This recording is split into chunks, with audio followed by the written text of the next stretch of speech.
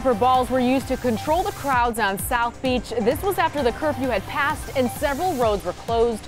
Drastic measures were taken in tonight's spring break crackdown. In fact, Miami Beach has declared a state of emergency, and we have team coverage tonight. Local 10's Ira Anwar has details about the roads that are shut down now. But we start with Roy Ramos, who is showing us what happened when cops tried to clear the crowds. Roy. Sanella and Laren, that curfew went into effect at 8 p.m. this evening, but despite us telling those spring breakers about it and law enforcement informing them of it, they still stuck around as if the rules did not apply to them. It is that action that prompted law enforcement out here to use force. In fact, you can still see them on Ocean Drive, making sure the remainder of people in this area leave.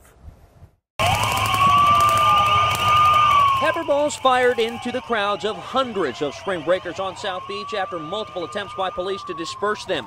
The mandatory curfew in the entertainment district put into effect at 8 Saturday night. This is what things look like nearly an hour after people should have already cleared the area. We're standing right on 8th and Ocean, and take a look at these crowds. The problem here is that law enforcement now has to try and disperse these large crowds that have no intention of going anywhere. Skip that curfew. We out here.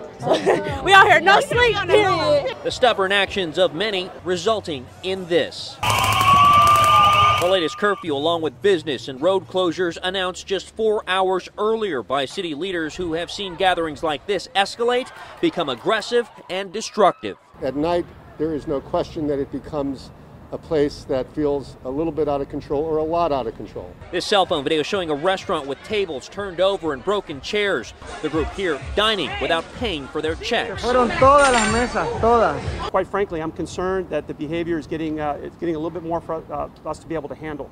The restriction, city leaders say, is all in an effort to prevent crowds, stop crime and violence that the city says some spring breakers have brought to Miami Beach. The bottom line is that a city has to protect its residents and its visitors, its police and everybody. And as we come back out live, that curfew is now being enforced here in the entertainment district, which includes Ocean, Collins, and Washington Avenues, and does expand north from 5th Street all the way to 16th Street. I can tell you that those restrictions are in place for at least the next 72 hours, but those city leaders plan to meet tomorrow to see how long they want to keep it in place. For now, here on South Beach, Roy Ramos, Local 10 News.